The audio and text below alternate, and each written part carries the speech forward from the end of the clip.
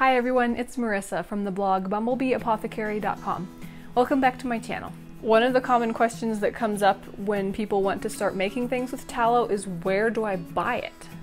So today I'm going to talk all about where to buy tallow.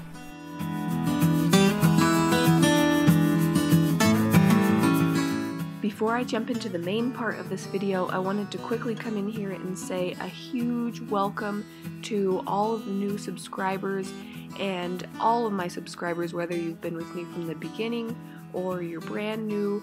Welcome, and I'm so glad that you're here. I appreciate each and every one of you, and I really would not be doing this without you. So thank you again for subscribing and for being here and watching.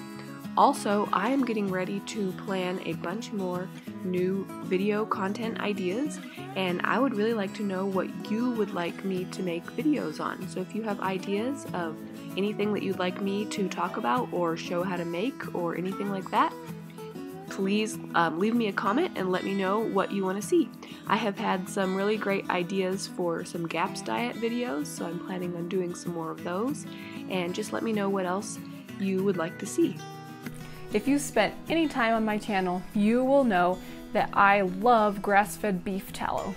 You can use it for so many different things, and it has such amazing health benefits when you eat it internally, when you put it on your skin, and you can use it for so many different things. Candles, soap, cooking, tallow balm, conditioning leather, lubricating joints and machinery. The possibilities are endless. It's like the very best homesteading essential with incredible health benefits. Tallow is one of those things that in years past, like 100 years ago and definitely longer ago than that, it was something that everybody used, everybody knew how to make, and everybody knew all the different things that you could do with it. But more recently it has kind of fallen out of favor, and in our lifestyle that we have today, a lot of us are kind of more disconnected with making things and where our food comes from, and just a lot of the traditional skills that were just second nature to people in the past. So when people want to get into making things with tallow, cooking with it, making all the different things that you can make with it, they usually want to know, where can I get it? And it can be a little bit intimidating to try to find beef fat and render it yourself, although we're going to talk about that, and it's actually not as hard as it seems. But there are some different places where you can buy already rendered tallow too. So first let's talk about those sources. So if you go to a health food store or a specialty grocery store, you're probably going to have a better chance of finding tallow there than a regular chain grocery store.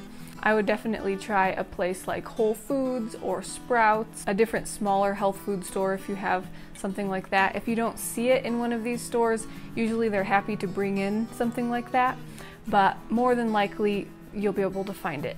You'll find it already rendered like this. It'll either be refrigerated or in a sealed container at room temperature, and it's ready for you to melt down and use. Another way that you can find already rendered tallow is by ordering it online, and it depends on what you're using it for, but you can get tallow that's already rendered for soap making. You wouldn't want to use that probably for cooking. If you're ordering it online, you sometimes have less control over the quality. You don't know as much about where it was raised and whether it was completely grass-fed, what the cattle were given, you know, all of that kind of stuff. So I would be a little bit more careful with that.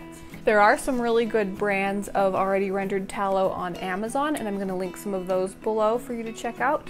The ideal and best way to source already rendered tallow is if you know of a farmer near you who raises beef and who processes it and renders tallow themselves. That's going to be a lot more rare to find, but it would be the most ideal. So the second option is to render it yourself. You don't have to be intimidated by it. It's actually a simpler, easier process than it probably sounds if you've never done it before. I have a video that goes through the whole process and shows you exactly how to do it, which I'll link below.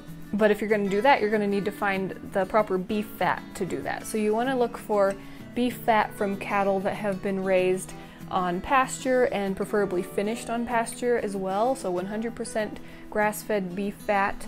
You can find this type of beef fat either by, again, a local farmer. That would be the best and most ideal source. That way you can meet them and figure out exactly how the cattle have been raised. Another way, again, is through the specialty grocery stores. They may or may not carry straight beef fat. If you don't see it out near the cuts of meat that are for sale and things like that, then I would definitely ask at the meat counter. I'm sure that they could provide you with some fat trimmings that way, and you would be able to render those. If you go that route, then you'll want to ask, of course, how the beef was raised so that you know what quality it is. There's a variety of ways that you can come into contact with local farmers that raise their own beef too.